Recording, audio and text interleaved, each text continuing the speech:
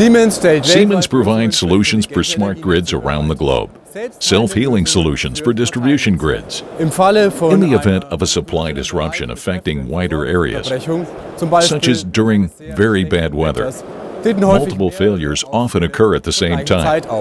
They redirect automatically to isolate the cause and independently reconnect. We show the sequence of an automated troubleshooting by means of our model in a medium voltage grid.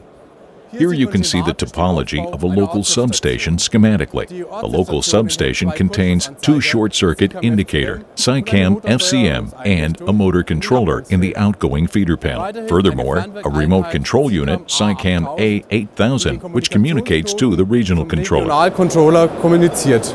On the Aeneas regional controller, applications for automated troubleshooting are implemented. Now we show the sequence of the error detection up to the resupply.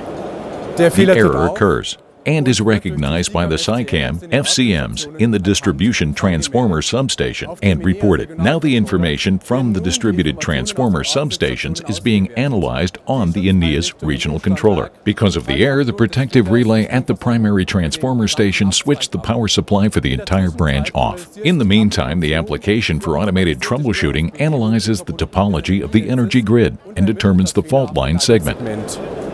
Therefore, the automated isolation of the faulted line segment is carried out. This is done by switching operations in the local grid stations. Now the connection of the grid takes place in two steps: reconnection by closing the normally open point, resupply through the circuit breaker of the outgoing feeder panel in the substation.